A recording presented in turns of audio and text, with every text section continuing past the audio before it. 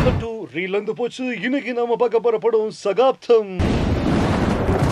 இந்த சகாப்தம் படத்துல கிராமத்துல ஹீரோ என்ன பண்றாரு? சும்மா சுத்திட்டு இருந்தாரு, கெட்டி புல்லானாரு, முருகன் சிலையை கண்டுபிடிச்சாரு, மாமா பொண்ணு லிப் டு லிப் கிஸ் அடிச்சாரு. அதுக்கப்புறம் ஊர்ல கஷ்டப்படுற தேவயானோட ஹஸ்பண்ட் ரஞ்சிதை தேடி மலேசியா போனாரு. What a different story. Hi.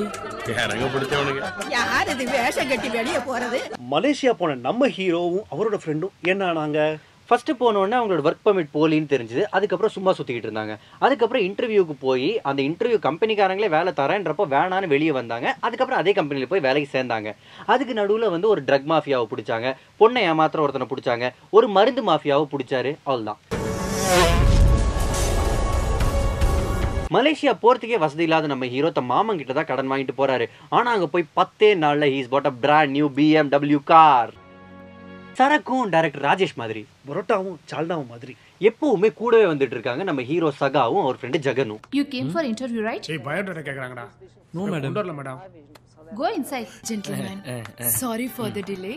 மலேசியால வாழற ஒரு தமிழன், அவருக்கு இதுக்கு நெத்தியில ஒரு ஸ்பைடர் டாட்டூ.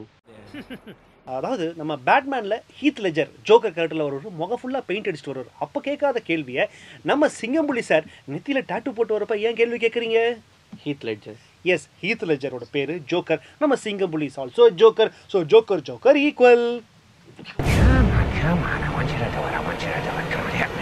இந்த படத்தோட ஸ்கிரிப்டை ஷூட்டிங்க்கு முன்னாடி எழுதினாங்களா அப்புறம் எழுதினாங்களான்னு கண்டே பிடிக்க முடியாது. ஏன்னா டப்பிங் அப்போ ஒருத்தரோட லிப்ஸிங்கும் உட்காரவே இல்லை. உன்னை பார்க்க தான் வீட்டுக்கு வந்தேன். மாமாவும் அத்தை தான் அங்கே இருந்தாங்க. நீங்க மலேசியா போயிட்டா என்னால எப்படி மாமா தனியா இருக்க முடியும்? பொண்ணு வீட்டு சைடா இல்ல மாப்பிள்ளை வீட்டு சைடா? ஏய், உன்னால என்ன பண்ண முடியும்? பவர் ஸ்டார் இந்த படத்துல மிக அற்புதமா நடிச்சிருக்காரு. இந்த வார்த்தை என் வாயிலேன்னு வரும்னு சத்தியமா நான் இது வரைக்கும் நினைச்சே பார்த்தது இல்லை. இந்த படத்துல எனக்கு தெரிஞ்சு அவர் மட்டும்தான் ஓரளவுக்கு நல்லா நடிச்சிருக்காரு அப்படின்னு சொல்லலாம். ஏடா என்ன பார்த்தா பைத்தியக்கார மாதிரியா தெரியுது? படத்தோட கிளைமேக்ஸ் நெருங்க விறுவிறுப்பு அதிகமாகிட்டே இருக்கு. எப்படா பட முடியும்னு படத்துல ஏகப்பட்ட ஒர்க்கர்ஸ் ஒரு கோகுக்குள்ள வச்சு வில்லன் டார்ச்சர் பண்ணிக்கிட்டே இருக்கான்.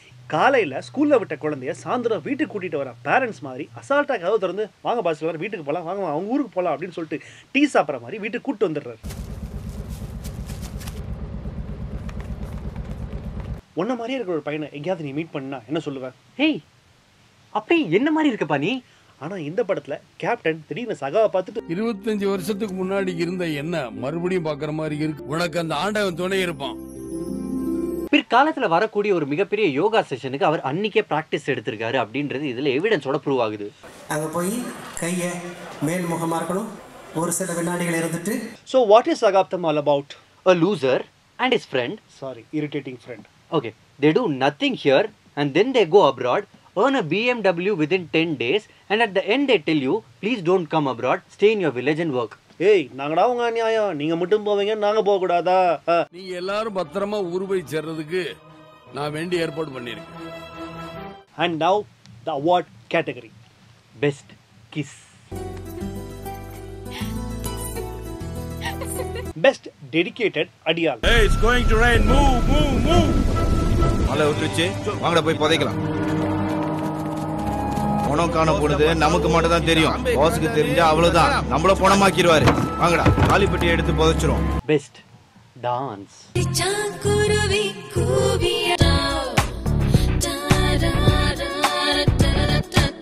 Best laughing moment.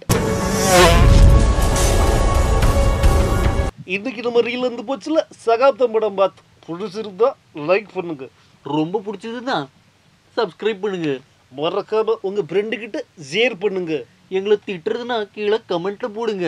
மன்னிப்பு எங்க பரம்பரைக்கே பிடிக்காத வார்த்தைடா.